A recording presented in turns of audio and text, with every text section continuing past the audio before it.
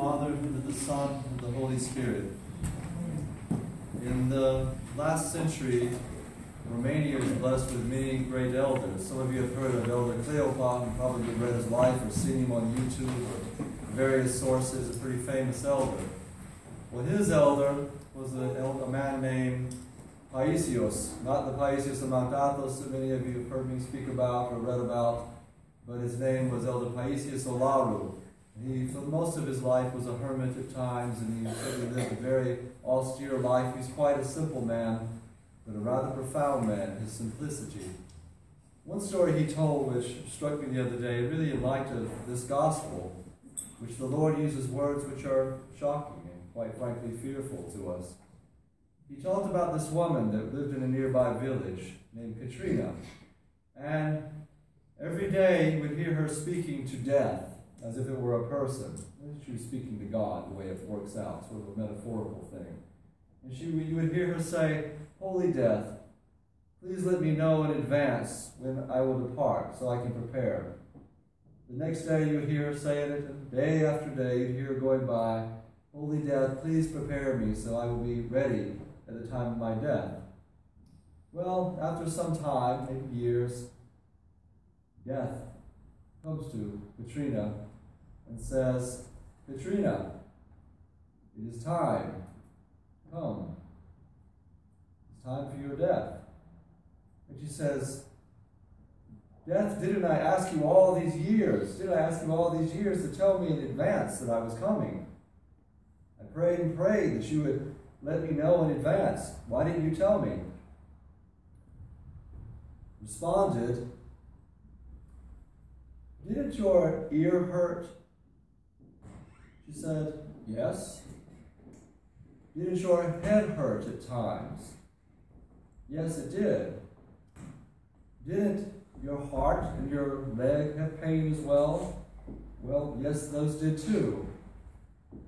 "That was me telling you to prepare." She said, "Is that how you speak?" "Yes, that is how I speak to people." It's a pretty shocking story, actually. But it is exactly what is reflected in Elder Sophrony and many elders, that those harbingers come really early in life. The little pains, the colds, the sicknesses, to prepare. We aren't immortal.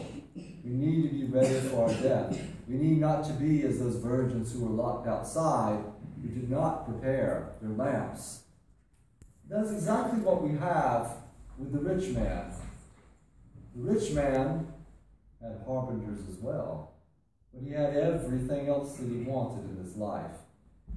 One of his messages was Lazarus, sitting at the gates, lying in filth, with sores, with dogs licking his wounds, with nothing to eat, and begging that he might have something, but getting nothing.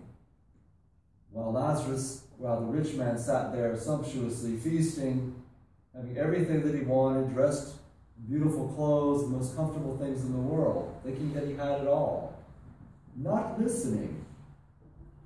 But the Lord tells us also we're to make friends of the unrighteous mammon. That unrighteous mammon is that extra that we have. And he didn't give this man anything, ever. And notice Lazarus, we never have any reference here of him complaining. He doesn't complain about his lot in life. He endures it. Day after day after day. Not cursing God, much as Job, but day after day. And the story goes that the angels come of a sudden and take Lazarus away into the bosom of Abraham, which is in the presence of God, which is really a just metaphor because a type, because who is Abraham? He is a symbol of hospitality. And he shows hospitality to this man Lazarus as well. And the other man dies as well. Notice we don't have a name for this man. Not even known to God at this point, because he has really denied God, his way of life. Fathers see the demons coming as taking his soul, of course casting him into Gehenna. And he is not pleased, of course. This is not where he desires to be. He had gotten used to a different way of life, ignoring those bad things, ignoring any difficulties or trials.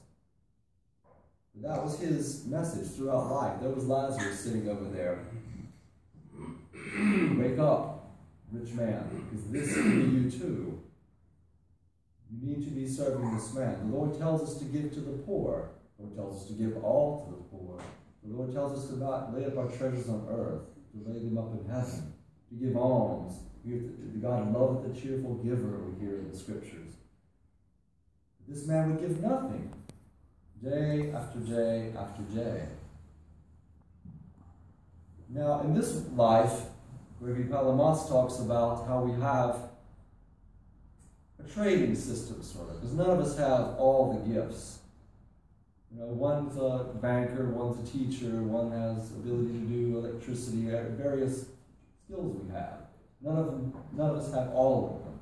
So we go to the other one and we either trade money or whatever gifts we had or skills we had at certain times in history. We might have some of what they had, and it all worked out in a nice little balanced system. But, he says, in the spiritual life, that is not so. One can't have chastity and go trade a little bit of chastity for honesty. One can have great diligence in prayer and go trade that for, humility that he doesn't have. We are called to have all the virtues, to gain them through humility. But the Lord, in his mercy and his love for mankind, doesn't work quite that way. He doesn't demand all of it from us, even though it is desired for us to have those virtues.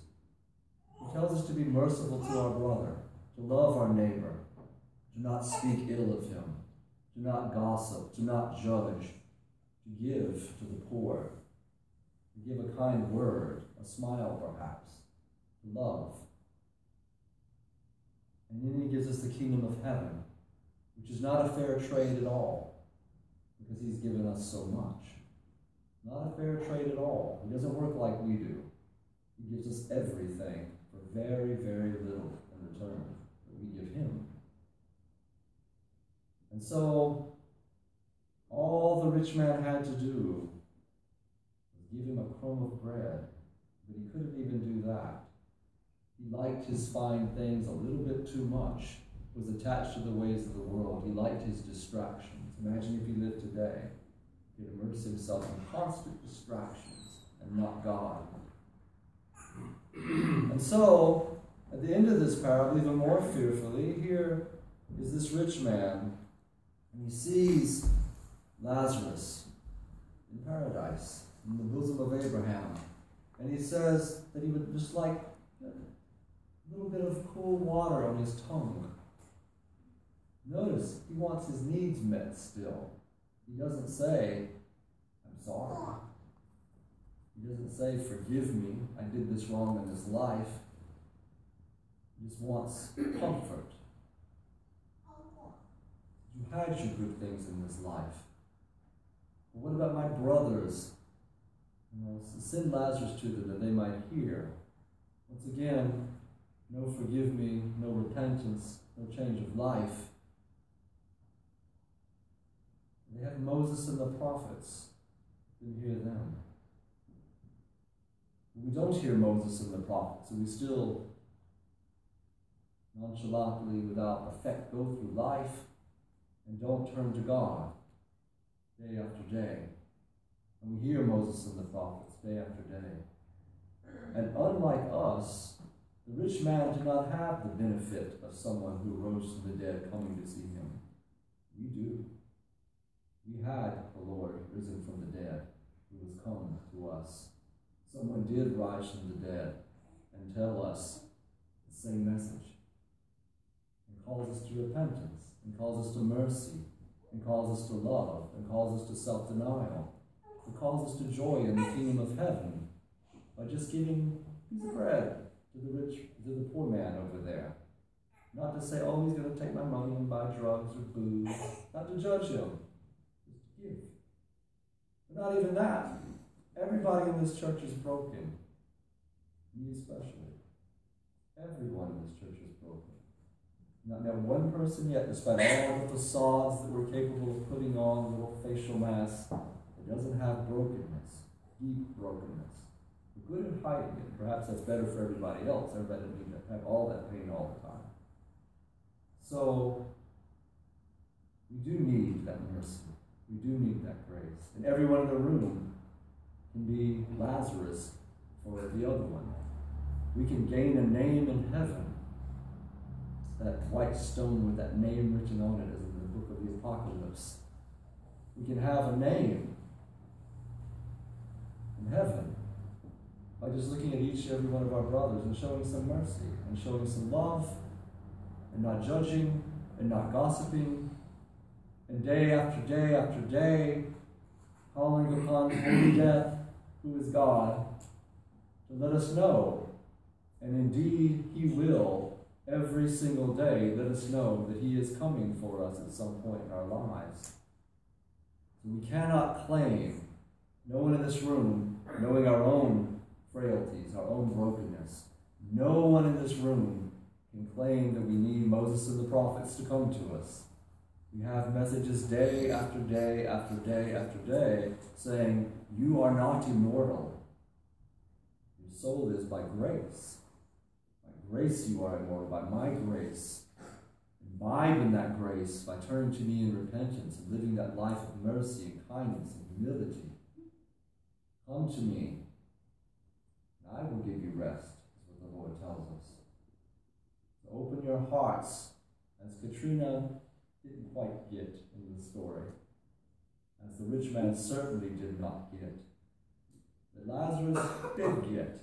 And whatever happened in his life, he just accepted and embraced and lived. No matter what the trials were, he did not curse God.